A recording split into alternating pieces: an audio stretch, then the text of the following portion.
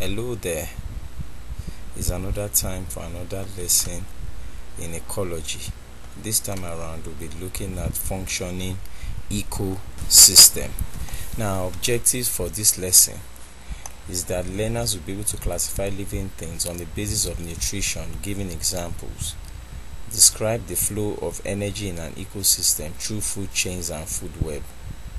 Construct food chains and food webs. Learners should be able to describe the various ecological pyramids and their significance, and describe energy transformation in an ecosystem. Now, moving along, we are going to be classifying living things in an ecosystem.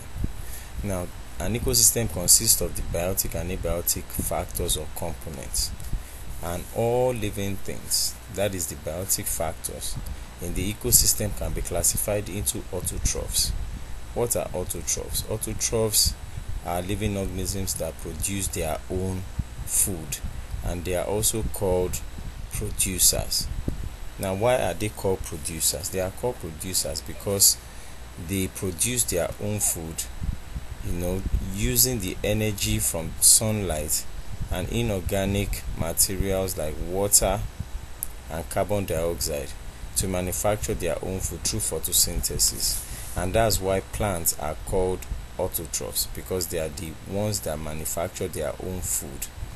And we also have heterotrophs. Heterotrophs are organisms that depend on others for food. They don't produce their own food, and they are also called consumers. Now, generally animals are classified as consumers because they don't manufacture their own food. And lastly, we have the decomposers. Now, what are the decomposers? Decomposers are living organisms that break down dead organic matter. They break down dead organic matter, and examples of decomposers are bacteria and fungi. Generally, bacteria and fungi, they are called decomposers. Now, moving along, we'll be looking at energy flow in an ecosystem. Now, energy flow in an ecosystem is described using a food chain and a food web. So we'll be looking first at the food chain. Now, a food chain is a linear feeding relationship in which energy from food is transferred from one organism to another. Now, this is a typical example of a food chain. Now, first, you must understand that food chains are made up of three components: the producers, the consumers, and the decomposers. These are the organisms that make up a food chain. Now, this is a typical example of a food chain. We have grass, that is green plants or grass, which are producers, and we have four types of consumers here. We have the primary consumer. Now, the primary consumer feed directly on producers, and they are also called herbivores. Herbivores are animals that feed directly on plants. Now, a typical example is the grasshopper. Now, moving along, we have the secondary consumer. Now, the secondary consumer are also called carnivores. They feed on flesh. They are animals that feed on flesh. Now, this bluebird is an example of a carnivore. Now, the snake also, which is a tertiary consumer, is also a carnivore. And we have another type of consumer, which is called omnivore. Now, omnivores feed on both flesh and plants. They feed on both flesh and plants. They are the third category of consumers. Here we have tertiary consumers. Tertiary consumer, which is a snake, feeds on secondary consumer. And we have another type of consumer, which is quaternary consumer. The owl in this case is a quaternary consumer because it feeds on tertiary consumers. Now, the food chain is incomplete without the decomposers, because the decomposers are the ones that break down dead organic matter. If this owl dies, or snake or bluebird, once they die, decomposers, they are the ones that break down their bodies, and they make the nutrients inside these dead plants and animals, they make it available in the soil. and the plants will make use of the nutrients in the soil to grow, so hereby causing the cycle of the food chain to continue. So that's the work of the decomposer in a food chain. They continue the cycle of the food chain. Moving along, we'll be looking at the food web. Now, a food web is a combination of many interlinking food chains. Now, a food web consists of all the food chains in a single ecosystem. Now, this is an example of a food web. This is an example of a food web. Now, we said that a food web is made up of various food chains. Now, I want you to pause this video and find out the number of all the food chains that are contained in this food web. Now, let me give you an example. We have the grass. The grass is eaten by the rabbit, and the rabbit is eaten by the fox. Now, another example is that we have the grass. The grass is eaten by the mouse. The mouse is eaten by the fox. So, this is just two food chains that I've identified. I want you to pause this video and identify the other food chains found in this food web. Now, moving along, we'll be looking at the ecological pyramids. What are ecological pyramids? Ecological pyramids describe the graphical representation of a food chain based on number of organisms, total dry weight, and energy. Now, there are three basic types of ecological pyramids. We have the pyramid of numbers, pyramid of biomass, and pyramid of energy. Now, if you look at this particular ecological pyramids, now you can see that this is a pyramid shape, and at the base of the pyramid we have the producers. The producers are the grasses. Then we have the primary consumer, secondary consumer, and tertiary consumer. Now, this ecological pyramid shows, or puts all the organisms in a food chain, showing their trophic level. Their trophic level shows the various stages or the various feeding stage that a food chain, organisms in a food chain are found in. So the producer, this is one trophic level for the producer, this is one trophic level for the primary consumer, this is one trophic level for the secondary consumer, and the final trophic level here for the tertiary consumer. Now, looking at the pyramids one after the other, we are starting with the pyramid of numbers.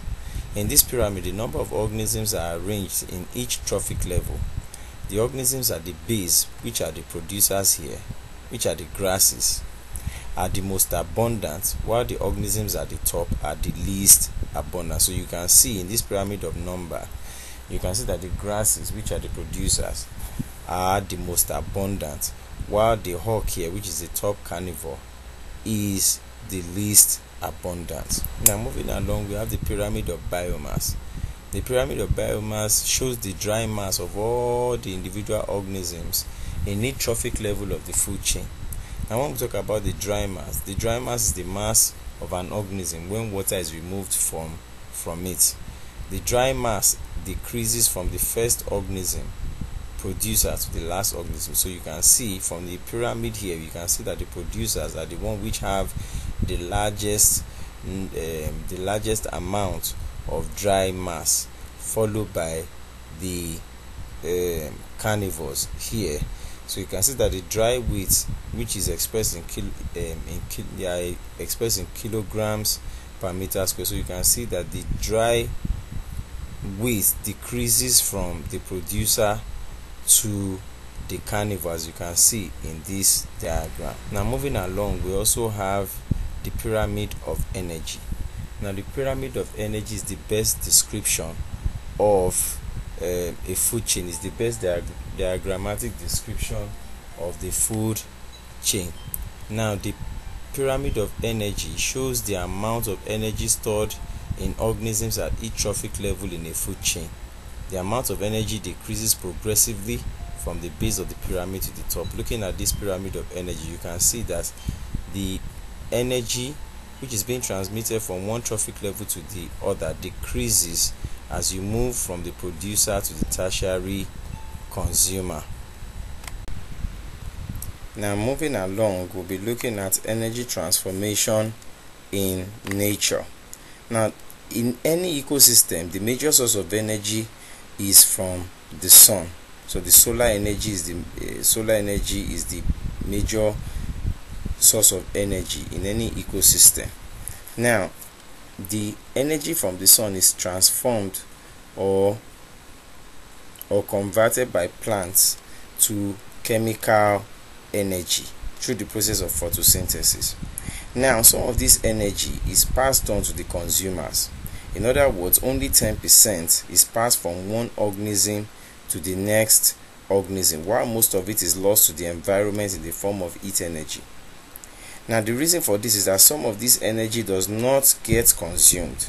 In other words, few organisms eat an entire organism, and also the majority of the energy an organism receives is lost as heat through respiration as organisms move and carry out other life processes. The transformation of energy in nature is explained using the laws of thermodynamics. Now we're going to be looking at the laws of thermodynamics. Here, the first law of thermodynamics states that energy cannot be created nor destroyed, but can be transformed from one form of energy to another. Now, if you look at energy flow in this particular picture right here, you can see that energy from the sun, that solar energy, is transformed into chemical energy through the process of photosynthesis by green plants. And also, as energy is transformed from as energy moves from the plant to the rabbit here, you see that energy is in terms or through the energy transformation from the green plant to the rabbit is through respiration. And in respiration, chemical energy is transformed into heat energy. So you can see that energy is transformed from one form of energy to another in the ecosystem. Now, the second law states that during the transformation of energy from one form to another, energy is lost in form of heat. So you can see that this is the reason 10% of energy is usually transmitted from one trophic level, from one organism, from one trophic level to the other. So you can see that, let's assume that the producer has 10,000 kilocalories. Only 10% of that energy is utilized by the rabbit, while the rest is lost in form of heat. So you can see that you have 1,000 kilocalories, which is 10% of 10,000 kilocalories transmitted from plants to rabbits, and only 10% to the snake, which is 10 kilocalorie, 100 kilocalorie, pardon me. Then from the snake to the eagle, we have only 10 kilocalorie, while the rest of it is lost in form of heat. Now, these laws explain the flow of transfer of energy within a ecosystem. Now, this brings us to the end of our lesson for today. Now, let's look at the summary quickly. An ecosystem is made up of both biotic and abiotic factors or components. The biotic components can be classified into autotrophs, heterotrophs, and decomposers. The transfer of energy in an ecosystem can be described using the food chain and food web. Now, ecological pyramids give a diagrammatic representation of a food chain. These are the pyramids of number, energy, and biomass. Energy transformation in nature is explained through the laws of thermodynamics. Now, I want you to pause this video and go through this assessment to see how much of the lesson you have learned or imbibed, and I will see you again in the next biology lesson. Bye bye.